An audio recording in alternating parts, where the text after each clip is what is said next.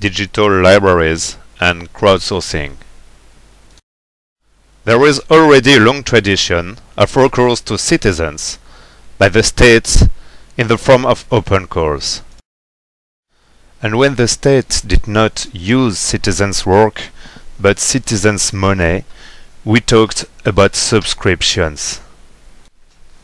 In libraries, as early as the 19th century, some of the work of librarians was outsourced to users with free access.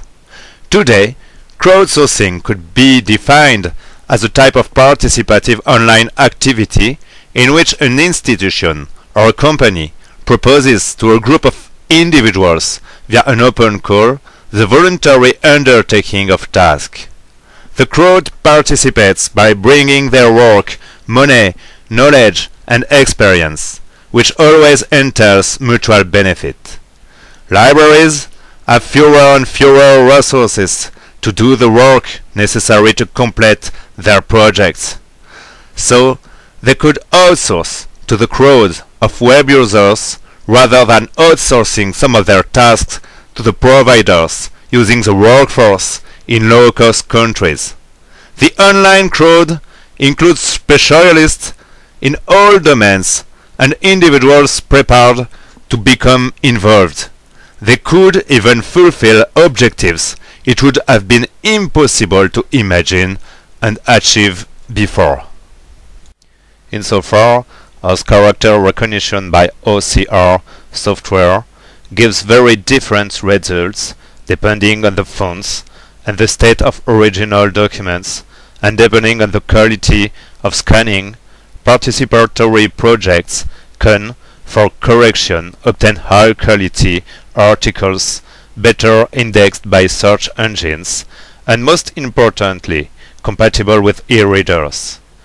Participatory correction OCR has been experimented in too many projects to be able to evoke all of them. However, we can mention Wikisource. On the Amazon platform, it is possible to recruit very simply among 500,000 workers of all skills. Digitization funding can also be outsourced to the crowd. It is digitization on demand through crowdfunding. With reCAPTCHA, users must type the distorted images of two words to prove that they are not malicious robots and to create an account on a website. In doing so, they contribute to correct OCR text from Google Books.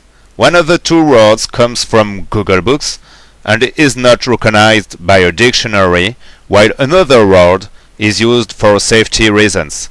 With the slogan "Stop Spam, Read Books," reCAPTCHA allows about 100 million words to be corrected each day. Digital code involved users in the form of games on the web. In this game, you had to recapture each word from the OCR to build each brick of a bridge, allowing moles to cross a river, so that as few moles as possible drown. Any errors are invariably punished by the explosion of a bridge brick.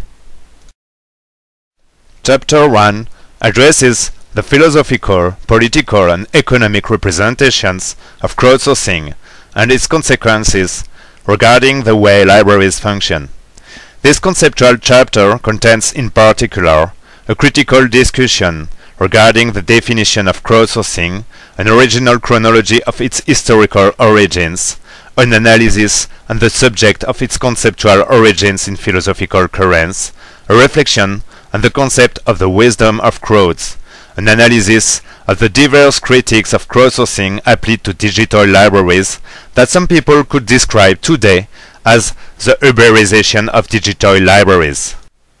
Chapter 2 contains a panorama of projects by types of tasks, with putting content online and participative curation, digitization and print on demand in the form of crowdfunding, participative correction of OCR and participative transcription of manuscripts, folksonomy.